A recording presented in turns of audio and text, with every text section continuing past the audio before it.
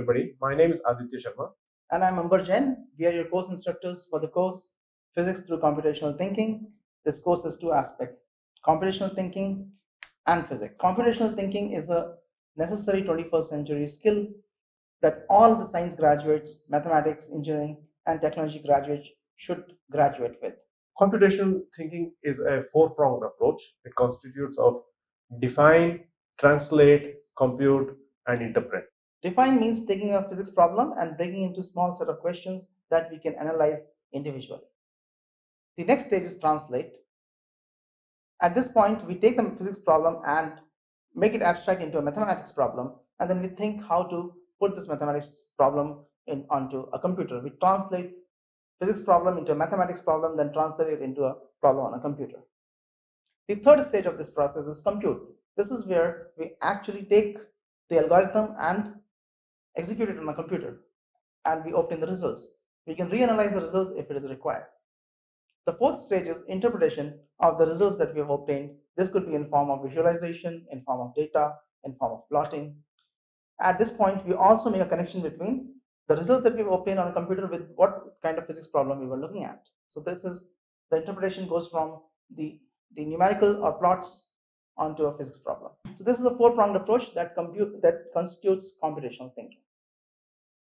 We are going to use physics as a playground for computational thinking, which means that we'll take already known examples from various areas of physics such as classical mechanics, quantum mechanics, mathematical methods, electrodynamics, courses that are already familiar to you from your undergraduate studies, and we'll take these examples, simple examples, and we'll learn how to do computational thinking from that, and we'll slowly build up more complicated cases.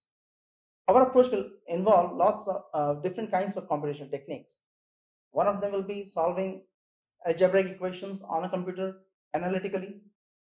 Also, we'll do numerical techniques where we'll employ numerical algorithms to solve a problem, and we'll also learn how to do visual thinking on a computer. All of this we'll learn using Mathematica, which is a symbolic programming language. We will learn how to take physics problems and use computational thinking as a tool to solve on Mathematica. If you're not familiar with Mathematica, this will be an opportunity for you to learn Mathematica. You don't have to have any prior knowledge. As we will go along, we'll learn all the tools and techniques that we need to know for this course.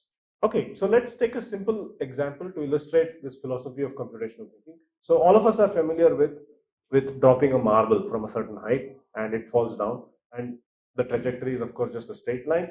So we can ask, how much distance does this particle cover as a function of time? And so the answer is just x equal to half gt squared, as we know from high school physics, right? So if you think a moment, we recall that this really comes from writing down a differential equation, which is x double dot is equal to g, constant acceleration due to gravity, and then just a couple of steps involved in obtaining the answer. Familiar territory. So now if we were to do this via the computational thinking approach, we might want to develop a numerical algorithm which can solve differential equations in general. And then, so let's think of this as a black box. We take this differential equation x double dot equal to g and pass it through this black box, and out of this, it's going to give you numerical data. So the computer will give you two columns of data, one for time and then one for distance.